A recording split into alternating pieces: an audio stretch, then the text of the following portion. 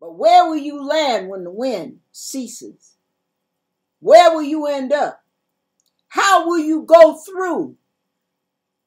All of that is part of your making and your calling. What's your attitude? Isaiah chapter 6.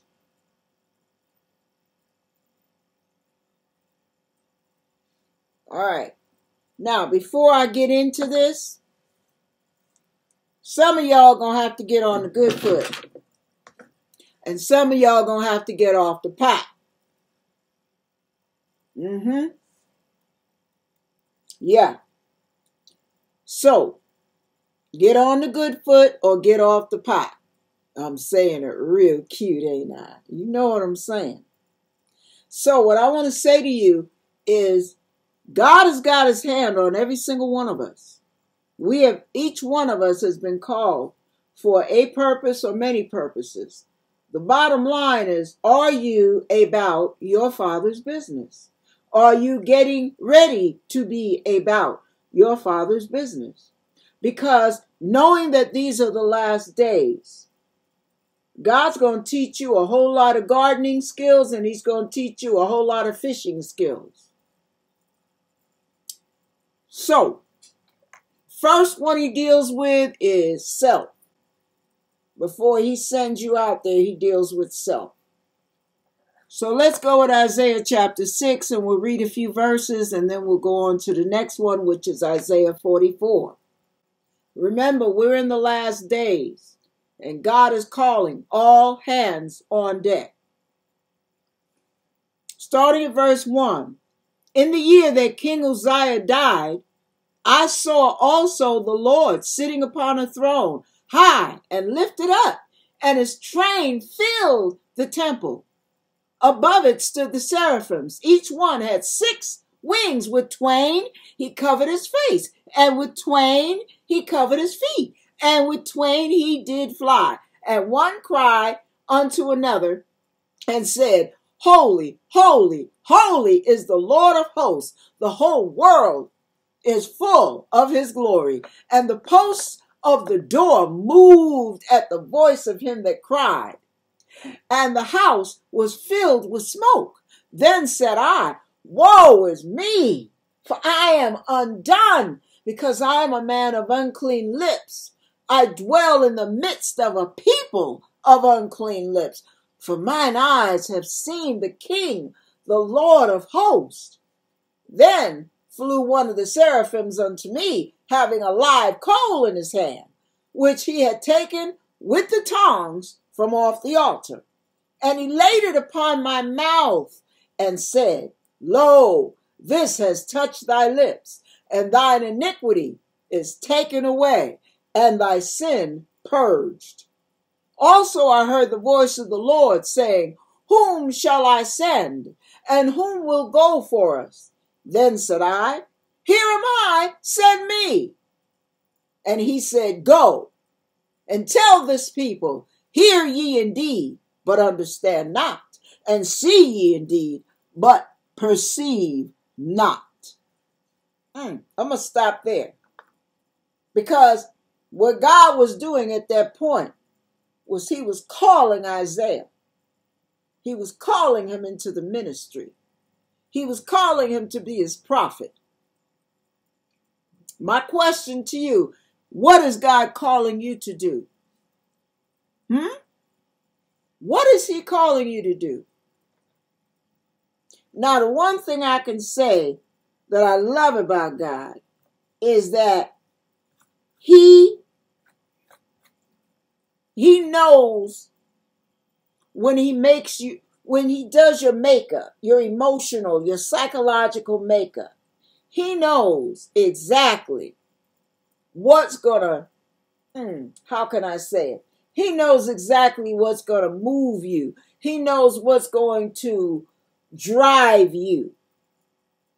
And the thing I want to say real quick on that is you will find, I was talking to someone about this the other day.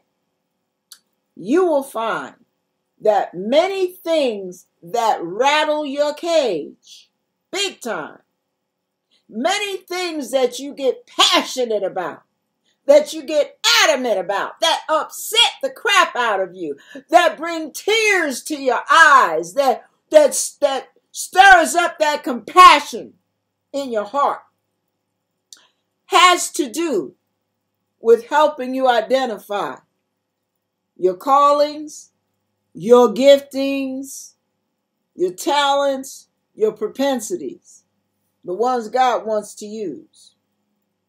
So, I want to let you know it's time to start fasting and praying for the Lord to show you what your callings are, what your giftings are. There's more to you than what meets the eye. That's something you'll find out. There's more to you than what meets the eye. Because when God has something for you to do, baby, everything you need to do it is already in there. As you go, you will polish it. You will hone it. You will sharpen your skills. But you must stir up the gift that's within. You can't sit on your gift. You can't poop on your gift. You can't sleep on your gift. Stir it up. That's one thing you need to stir. All right. This is like stoking the fire in the fireplace. The more you stoke the wood, the higher the flames go. The more you stoke your gifts, the more you stoke the fire of the Holy Ghost in you. Yeah. You get my drift? All right. Need I say more? Isaiah 44.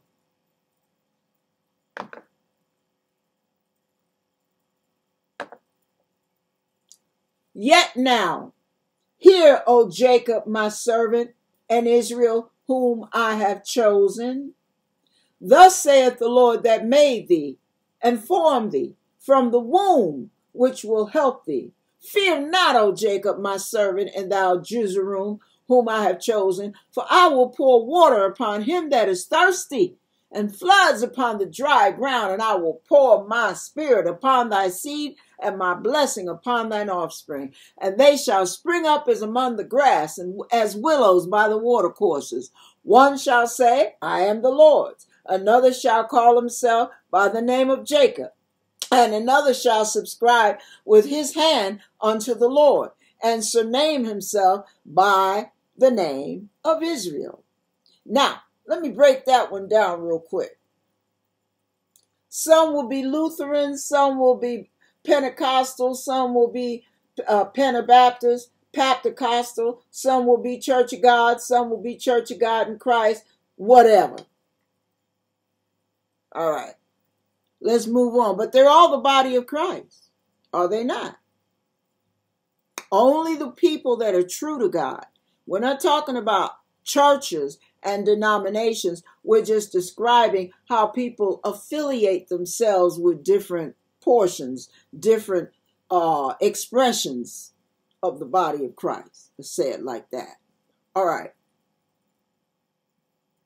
Verse 6, Thus saith the Lord, the King of Israel, and his Redeemer, the Lord of hosts, I am the first and I am the last. Beside me there is no God. And who, as I shall call and shall declare it and set it in order for me, since I appointed the ancient people and the things that are coming and shall come. Let them show unto them. Fear ye not, neither be ye afraid. Have not I told you from that time and have declared it? Ye are even my witnesses. Is there a God beside me? Yea, there is no God. I know not any. And we're going to skip down because we see all the people that make graven images and how he gets on their case. All the stuff they get from the stock of a tree. They work with their hands and they form all these idols and then they bow to it.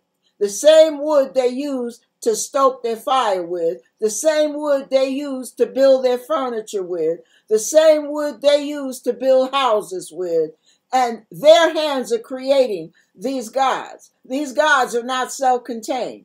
They won't be there unless a man's hands work on it. I'm just really breaking this down. And people are bowing and serving these gods, saying, deliver us, protect us, bless us to a stock of a tree. Let me move on before I get adamant about that. Verse 19, and one considereth in his heart, and none considereth in his heart, neither is there knowledge nor understanding to say, I have burned part of it in the fire. Yea, also I have baked bread. Upon the coals thereof I have roasted flesh, eaten it. And shall I make the residue thereof an abomination? Shall I fall down to the stock of a tree? He feedeth on ashes. A deceived heart hath turned him aside, that he cannot deliver his soul, nor say, is there not a lie in my hand? Remember these, O Jacob and Israel, for thou art my servant.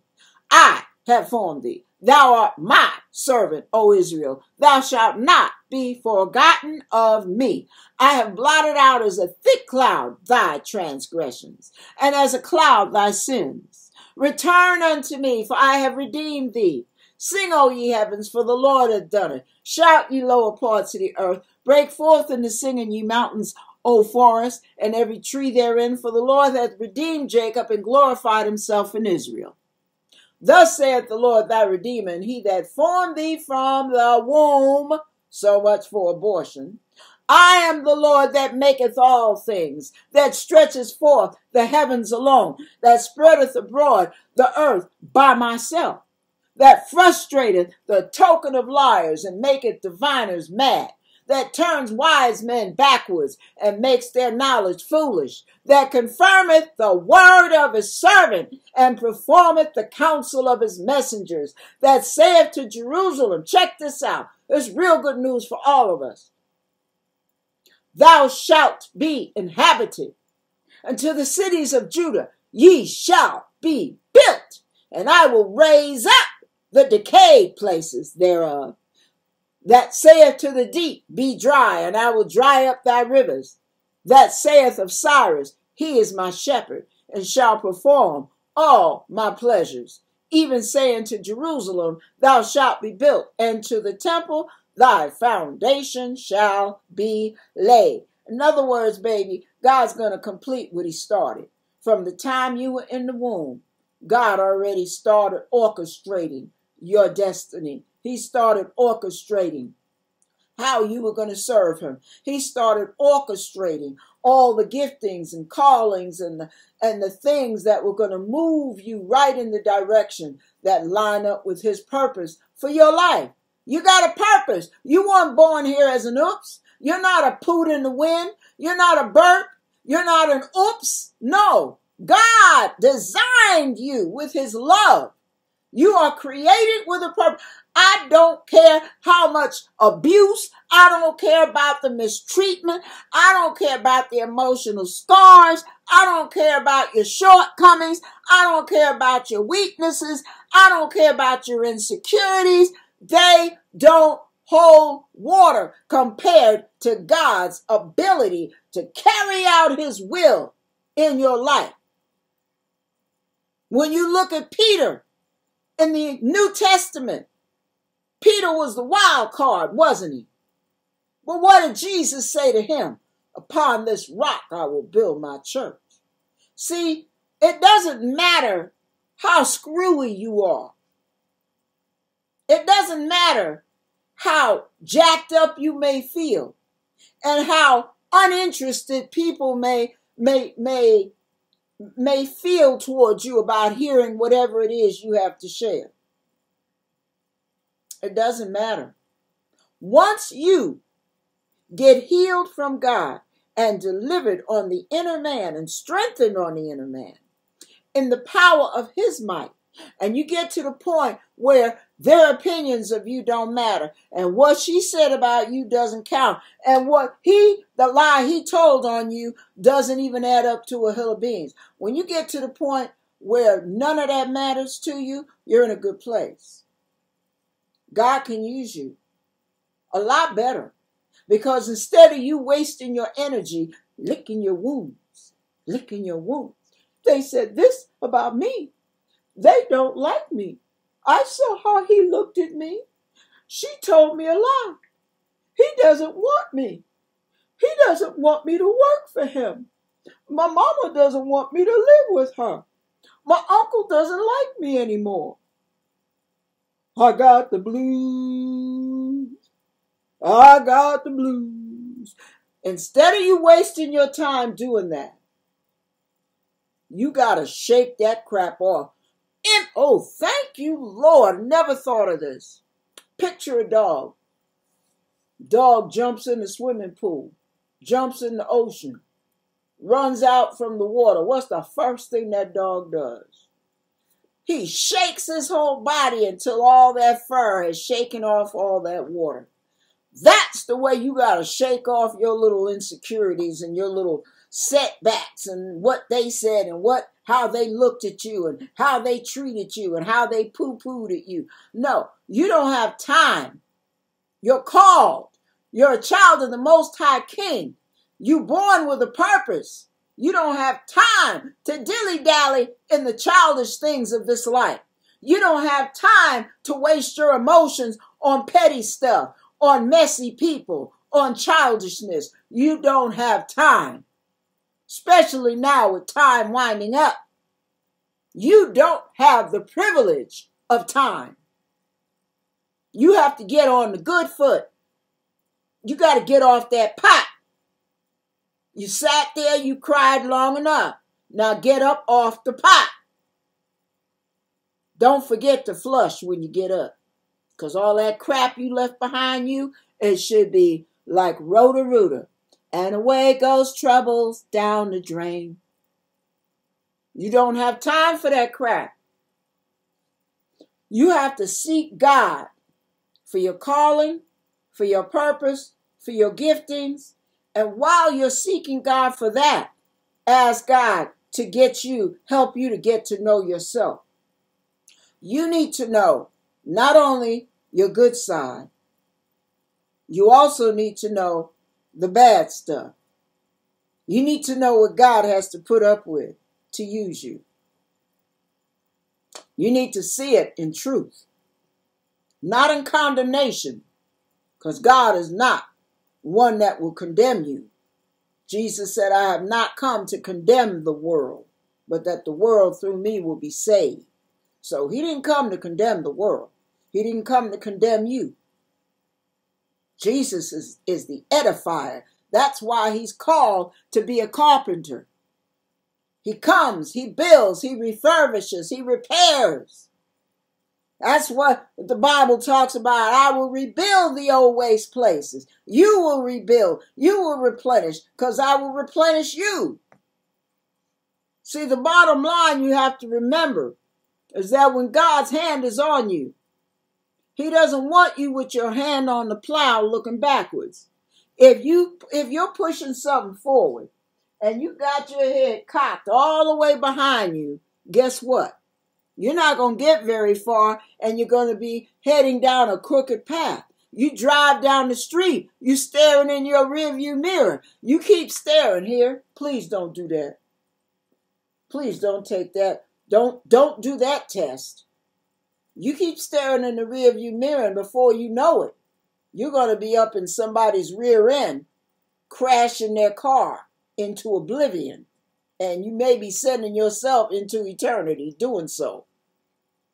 You cannot stare at the rear and go the way you're supposed to go. You cannot move forward when your whole life is based on what they did and what she said and what they did and what they didn't do and what they didn't give you that you needed. You don't have time for that. You just don't have time. So what you need to do while you're getting to know yourself, and God will show you if you ask him. That's the quickest way to get inner healing and deliverance. That way you're shedding a dead weight. So when God says, I want to move you to the high places in life, the dead weight's not going to keep your feet on the ground because you have chucked the dead weight.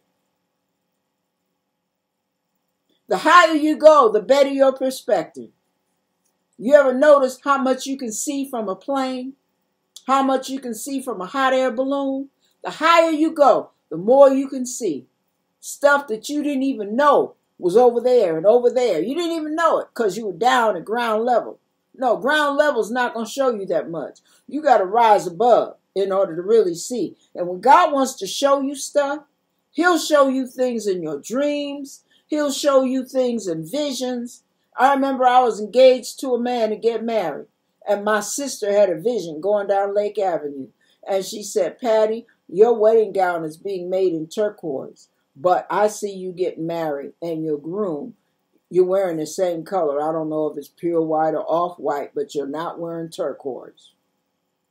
So I broke off the engagement. I wasn't even saved, but I had enough sense to pay attention to divine words like that. See, you have got to be seeking God right now. There are things in you God wants to do away with. There are other things in you God wants to hone and cultivate. He wants to strengthen. He wants to fortify. He wants to empower. He wants to ignite. But as long as you're sitting on that pot, staring behind you, and you refuse to flush, you're not going to get very far. As long as you are determined to drive that car staring in the rearview mirror, you might not get halfway down that block, let alone get to your destiny. Because there's going to be a lot of damage along the way, as long as everything you do, every decision you make is based on how you feel about what happened back then. You will become your own worst enemy, not the devil. So remember, we're in the last days now. God has his hand on us. What are you going to do for the Lord? What are you going to do to prepare? Yeah, what are you going to do? I remember when the Lord called me. This is in natural form here. When the Lord called me, I heard a preacher say, you must position yourself for progress. You must position yourself for growth. You must position yourself for advancement. You got to get in the car in order to go forward, so you don't have to walk everywhere you're going. You got to get a job so you can buy a car, so you can put gas in the car and you can drive forward. You save yourself a lot of time if you position yourself for the things God has for you. Are you studying, not just reading the Bible? Okay, let me see. 30 minutes. Let me read 2 chapters. Okay, I read 2 chapters. Boing! You're off to the races. Have you discussed those chapters with the Lord? Have you said, Lord, show me, open my eyes to see the hidden treasures in your word, the hidden revelations that you only show to your people? How many times did you read that chapter or that verse? How many books have you bought? You got a Bible? Whoopee! Get yourself a Bible dictionary, Strong's Concordance, exhaustive Strong's Concordance, Thompson Chain. The Thompson Chain Reference Bible is in total sync with the Strong's Concordance. And you can look up the words in your verses, find the word, look at the number under the word, go to the Strong's Concordance, turn to that number, and bam, there that word is in the Greek or the Hebrew. All the different angles of that word. That's how you milk the word. That's how you start getting even more revelation. What are you doing to equip yourself for the calling of God? You watch people speak publicly and you wonder what makes this one look better than that one? What makes this one keep your attention more than that one? Okay, you got a calling, but you got to hone your skill. Take a drama class. Learn how to relate to the audience. Learn how to interact with people. It's not just all super spiritual. The more you hone your craft, the better you'll be at reaching all kinds of people. Then you want to be all things to all people. So there are times you may have to watch some movies or some programs where you're dealing with inmates. And you watch how they relate to each other, how they talk. What if God calls you to prison ministry? You're going to go to a bunch of inmates talking to them like you're preaching a lecture to a bunch of college professors? I don't think so. See, you have to ask God to show you how to interact with different people. It's not just your people. It's not just your neighborhood. It's not just your race. And it's not just people of your age. You have to be able to, if a man says, I need to talk to you, and he wants to sit at the bar because that's the only place he feels comfortable, and you go and sit at the bar with him, you bringing the Holy Ghost in there. And that man starts talking, you'll be, hey man, what's up? Yeah, hey, I heard that. Da, da, da, da.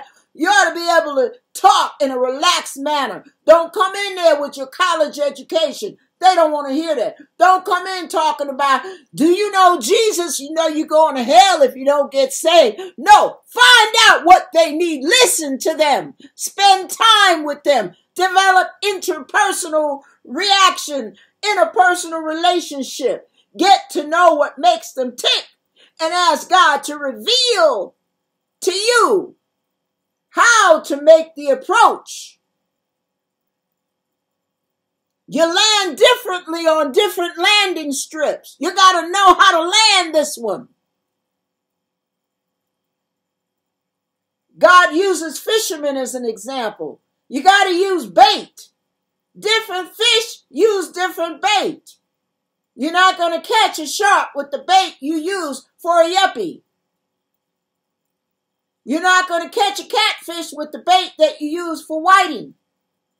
That's about as far as my knowledge goes, so don't expect me to go down the list. I don't know what I'm talking about after that.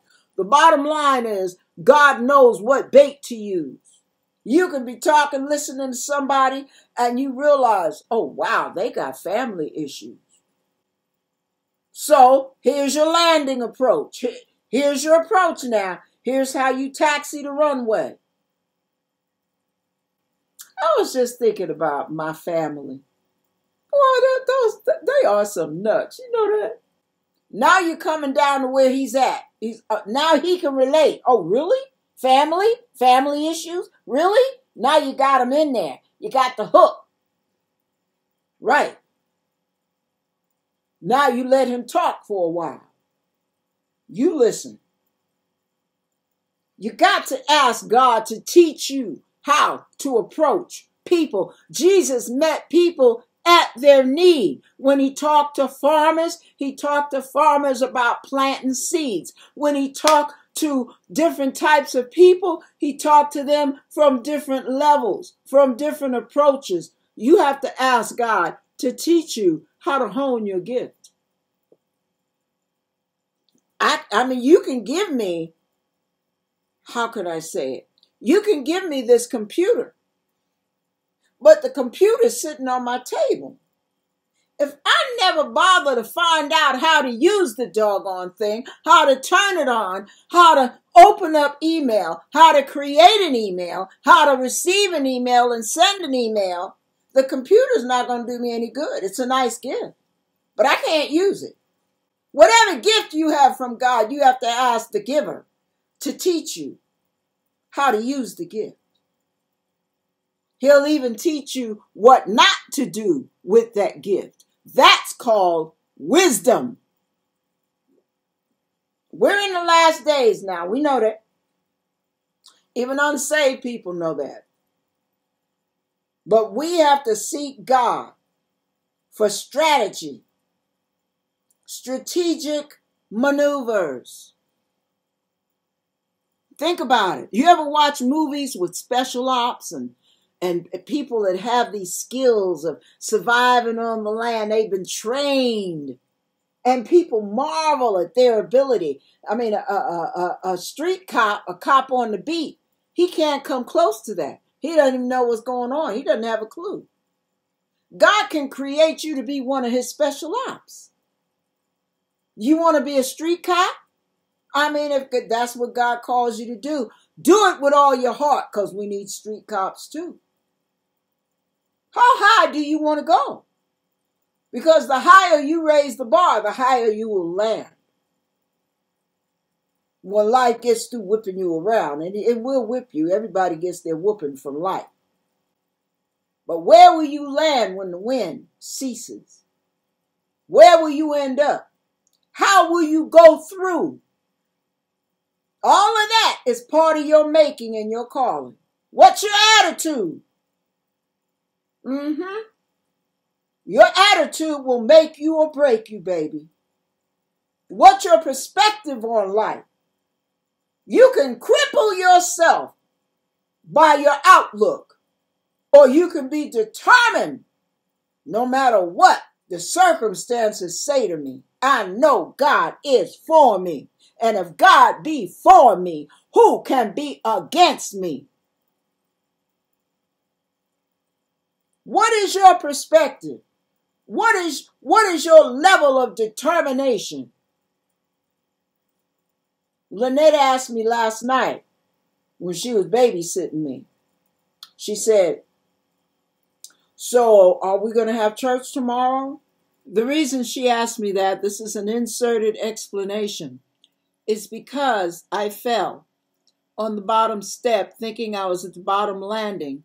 And when I stepped forward, there was nothing under my feet.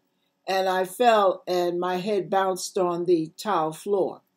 So as you can see from these pictures, I had lumps on my head. And I've kept an ice pack to stop myself from swelling up even further, hoping that the swelling would come down. And as you can see, through much prayer, Lynn and Lynette babysitting me, and Peter's prayers, I am doing much better. So I just want you to see, this is what Lynette was asking me. She thought I might not want to have church because I might not have felt well. So this is what I was talking about. I said, well, I didn't say all I wanted to say, but I'm going to say it now. Back in 2016, I didn't have God's Church of Love online. So yes, I took off for the whole 2 weeks that I was in ICU. But I'm going to tell you right now, if I'm in the hospital, if I'm laying on my bed, and I got a cell phone I can dial in, we going to have church. I don't care if all we do is pray.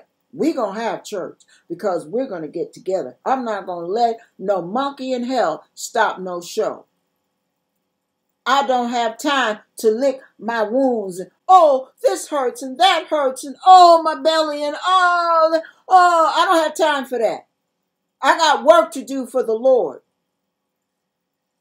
When I saw this man, and that's what inspired me to cop that attitude. I saw a man. He was in his 30s, late 20s, early 30s, around 29 to 32, right in there. This man was bedridden. He was a quadriplegic. That means he had no use of his limbs, nothing but his head and his neck. That's all he had going for him. And that man had all this set up. The church had set up and bought him all this computer equipment, and everything was voice activated, and he was taught how to use it. And his ministry was laying on his bed, whether it was on his back or on his side, laying on his bed 24/7, being fed through a tube in his belly, laying on his bed, ministering and counseling other people who didn't have half the problems he did. But he was lifting spirits. He was fortifying other people. He didn't lay there saying, God has forsaken me. I don't know why he is allowing this. I don't know. He was so busy loving on other people, he didn't take the time to join a pity party. What would you do if God put you in the bed permanently? But the bottom line is, I got to say it in bad English. That's the only way it's going to sound right, is if I say it wrong. Don't let no monkey stop your show. Don't let no monkey hinder you from moving forward for the Lord. Don't let no monkey get between you and your future, you and your destiny, you and your calling. Don't do that. Don't you dare. Not what all that Jesus did on the cross. Okay. Mother has spoken. And don't y'all call me mother either. You can call me grandma. That works. Or mamacita. That works too. Anyway, love you guys. God bless you. Be encouraged. And whatever you do, seek God with all your might. When you seek him with all your heart, soul, strength, and might, you will find him when you seek him with all your heart. That's word. You will find him. But seek him. You may not find him today. You might not find him next week or next month. But he's faithful. And he won't leave you hanging after such a diligent search. Amen. God bless you.